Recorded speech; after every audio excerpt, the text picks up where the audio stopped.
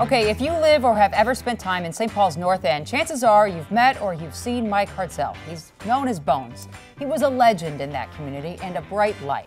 He was also a Vietnam veteran, and he took pride in his community, taking care of the people who lived there. You could often see him sweeping and shoveling the sidewalks along Rice Street in exchange for a meal.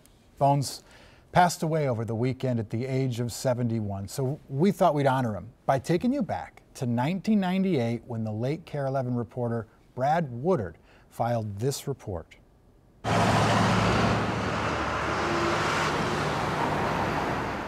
Just one at a time, and I have to take my time, move little by little, and then until I get to where I'm going. To witness the spectacle of a man called Bones inching his caravan down the sidewalk. Whatever you can do for yourself, you got to do it. Is to witness the daily ritual of a man some consider a living legend, living on the streets of St. Paul. It's home away from home. You know, you just simply got to keep yourself busy.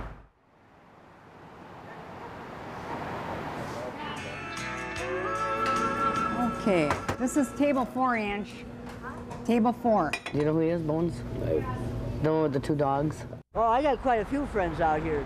I'm in this wheelbarrow and wagon. It's a train, I call it.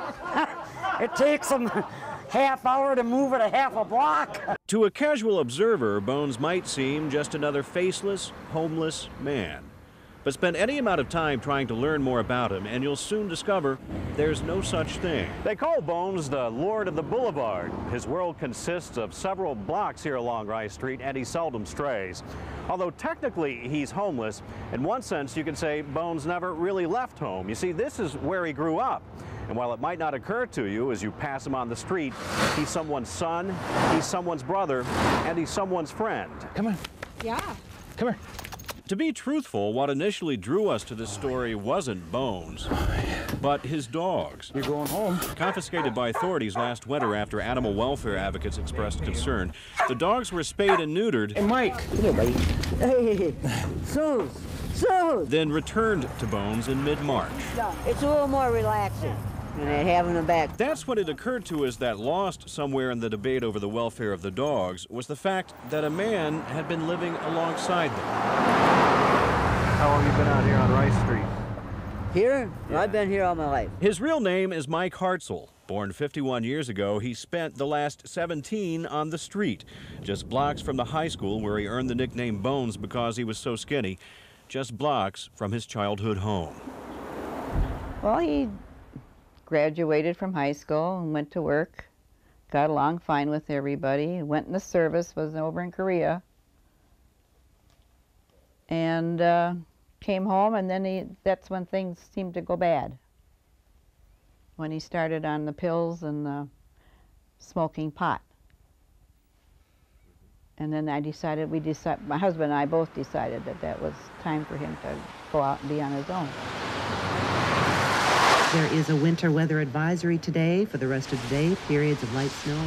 When it rains, there's nothing to do except sit. You got that wind chill weather, there's a lot of bad weather that you got to put up with. What's it like for you knowing that just a few blocks away, your son is sitting out in the snow? It's horrible. It's horrible. Especially when it gets cold. I know over the years she has certainly beat herself up many times trying to figure out, you know, what she did wrong. Like her older brother, Claudine Fiedler didn't stray far from home. Like her mother, she understands the frustration of watching a loved one slip away and not being able to do a thing about it. I don't know how he does it. I don't know that I can put it into words. It's confusing for me to believe that that's my brother.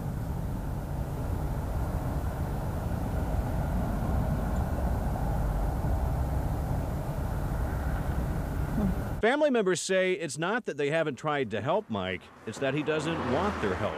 And while they suspect he's schizophrenic, they haven't been able to coax him into a facility where he could be fully diagnosed. Everybody knows Mike. Yeah, they should. Yeah, 51 years in this area, they should. This is his choice.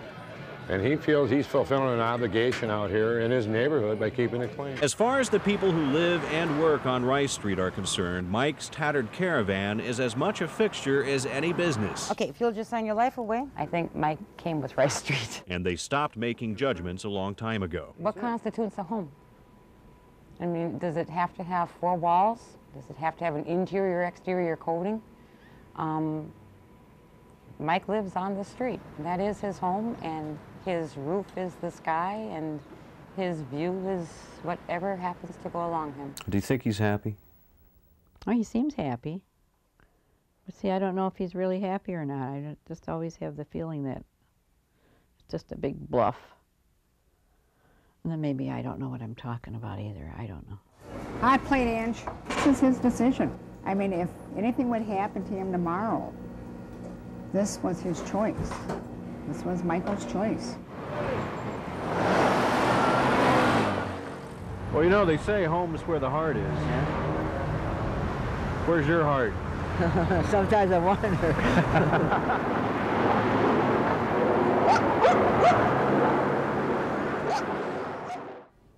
Guy lived on his own terms. And the really beautiful eulogies I saw today in both the Pioneer Press and the Star Tribune, 20 years after that report, he was doing what he wanted to do. He wanted to live on Rice Street. Yeah. He took pride in that. There's nothing wrong with that.